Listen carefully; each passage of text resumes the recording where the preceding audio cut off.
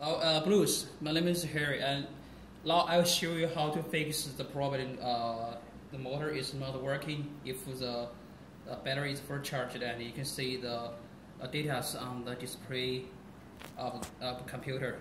So normally, when we have a brake like this, have the brake, we will cut the power from the battery to the motor, so the motor will not working anymore. However, sometimes if the cable, the part of the cable here connected to the controller. If there is a problem with the brake lever there, so normally they were not working regularly. So how to fix that or how to tell the problem?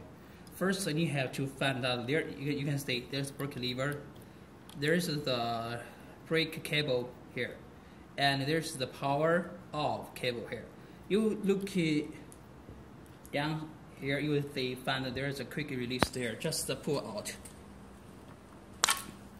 And then use your accelerator here on the right hand bar to tell whether the motor working or not.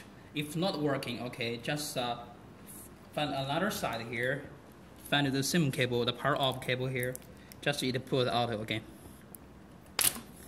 And then try it again to see it's working a lot. This is a different bicycle just for demo, so but the theory is the same.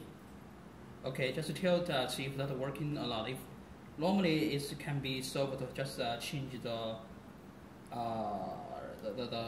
brake lever. Okay, thank you.